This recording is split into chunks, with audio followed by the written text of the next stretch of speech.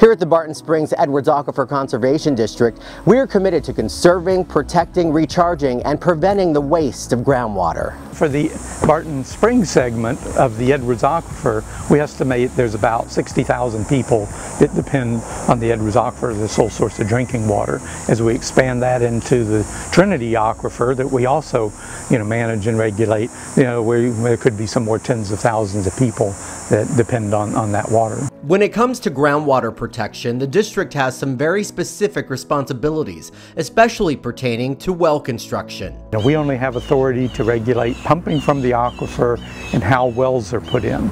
But the key thing for the district is our well construction standards. And these standards pretty much apply around the state. We have some factors, that we customize certain things to protect our aquifers in a certain way, but it's usually the well construction standards that are such that contamination that might occur at the surface will not get into the aquifer through those wells. As far as land development or how things are built at the surface, that's where the district relies on various partners. But so much of the contamination that can occur in an aquifer will come from the surface, and very often from a leak or a spill of some kind of toxic substances that will make its way through the surface into the subsurface and ultimately contaminate the aquifer. And so for that, we rely on other partners in groundwater protection. At the state level, we have the Edwards rules and other types of rules that help protect groundwater quality. The City of Austin has some very strict rules on how construction is done in order to protect groundwater and surface water. And counties and other agencies do that. We have the state level, the Edwards rules, which determine how you build and construct things or what's limited over the Edwards Aquifer. And there's similar rules that apply to other aquifers in the state. And we have the Water Development Board that helps with analyzing samples of groundwater.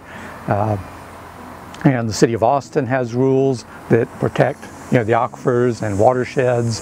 So we depend a lot on that to do the initial protection, and then we have our well construction standards, as I mentioned, and then we also do a lot of sampling of groundwater in wells and springs to see how well is all this working. Do we have areas that we need to worry about? Where could there be contaminants getting into the groundwater that we need to be aware of? Conservation is key when it comes to protecting our groundwater. But ultimately, we need to factor in conservation of the groundwater. That's one of the best ways to protect groundwater, water quality.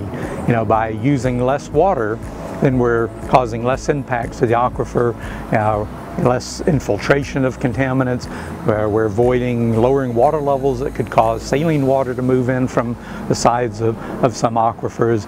And ultimately, we just need to maintain the resource so we have water for those that are depending on it, and we have water flowing to the springs that support recreational needs and endangered species.